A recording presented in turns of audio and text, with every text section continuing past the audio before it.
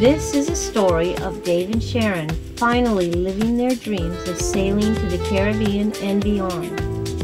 It all started with a conversation while raking leaves. Instead of being tied to one place, we decided to leave everything behind and begin a life of adventure.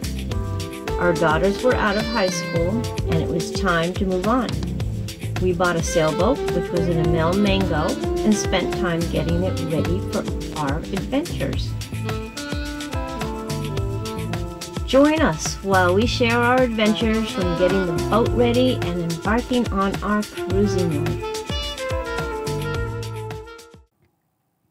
It's a beautiful day, and we decided to pull out of Onset Harbor and head northeast through the Cape Cod Canal to sail in Cape Cod Bay. The Cape Cod Canal opened more than 100 years ago. Construction began in 1909 and was officially completed in 1916. Vessel traffic steadily increased, and there ended up being many accidents. The canal often had lengthy closures. The mariners feared the swift currents and narrow bridge openings. In 1928, the U.S. Army Corps of Engineers took over the canal and massive improvements began. This included building fixed bridges that were 135 feet high and could accommodate large vessels.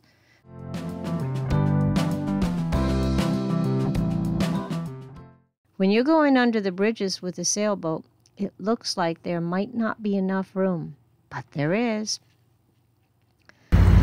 Here's the other scary part. Yeah, we have plenty of room on this one. Both bridges connect Cape Cod with the rest of Massachusetts. Traffic from the west typically use the Bourne Bridge, and it is also a direct route to Falmouth, where you can ride the ferry over to Martha's Vineyard.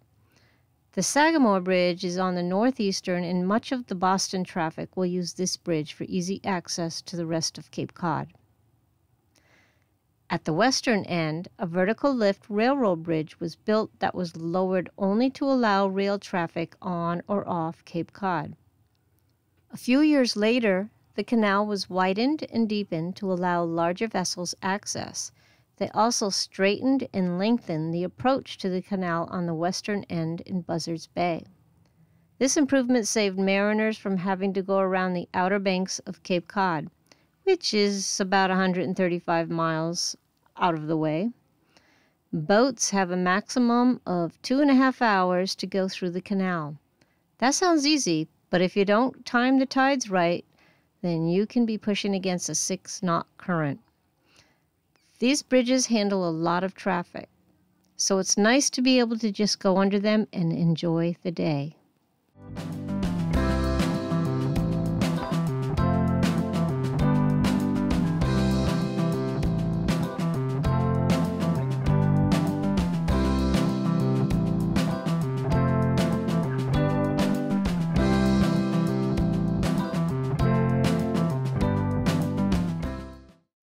Here we are, Cape Cod.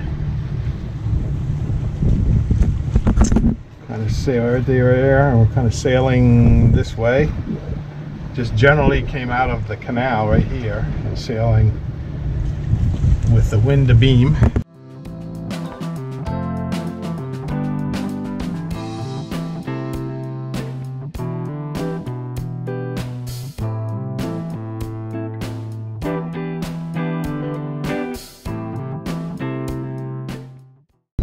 Sharon's out there taking some video on her phone. And here's Cape Cod. All of that continues up that way and loops around, actually off to our port even more. Pretty much when you get the sails tuned just right, don't have to touch the steering wheel at all. I don't have autopilot on because none of them work. Get this little thing down here, but the belt's too long, and this part's all messed up. You notice we're going 166, and we're not at 166 there. So Look at that, sailing all by herself. Get the sails tuned just right. So we're on the lean a little bit here. Heading back to the canal. Looks like we're gonna get some thunderstorms, but we might be able to make it home before back to Yakula before any of that happens. And right now you can see we're sailing there. Sail nice. Could be tighter, but we don't have to stress her. We're just gonna go head right back in.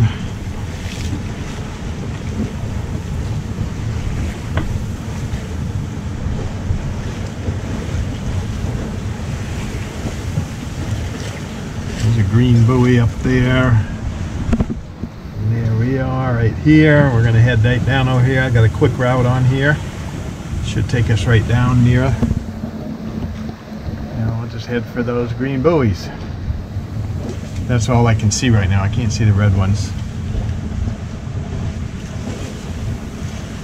That's all we need to get in. Basically, that power plant is a good thing to head for, because that's just the beginning of the canal on this side.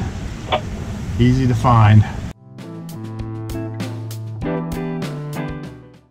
So we went out on our little cruise today.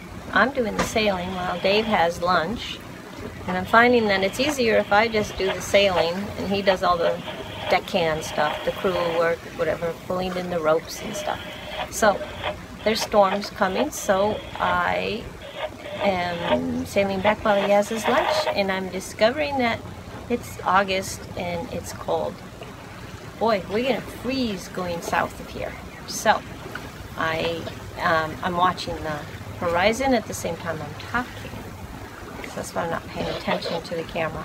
But it is, I don't know, I'm gonna have to dress warm by the time we do go, because it's gonna be cold. If I'm cold on just a summer day, I mean, I have a sweatshirt on and shorts, but the wind is blowing and it's cold for me. It's going to be even much colder. Well, that was it. Bye. So you can see right here, going back into the canal. This is from the north end of it, or probably what they call the east end of it. To me, there's north and the south on it. And there's a power plant right there. Big old breakwater. Everybody on there swimming, and I don't see any fishing, but they're swimming off the breakwater. Breakwater over here with people on it. All the nice houses.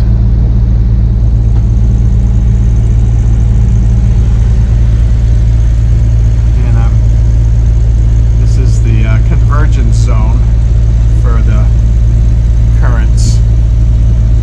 Currents coming and going. Right here at the mouth, for some reason right around the north, the Sagamore, whatever, the first bridge we hit, they've got a convergence zone there. Then it should be smooth sailing. We are going probably against the current because we're only going 3 knots, whereas we were doing 7-8 knots coming out. Tide's going up, so once we get about halfway through, we should have the current with us. So this is time for cocktails, and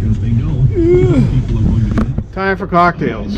We didn't video getting back on the mooring ball because that's like landing an airplane. It doesn't always go smooth. And it was kind of rough this time. It was a little bit windy, but we did it.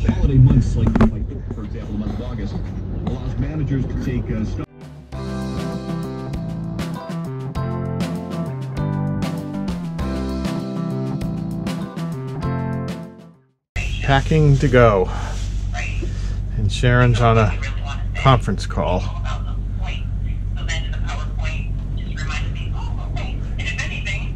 Still stuff to clean up, but it's getting better.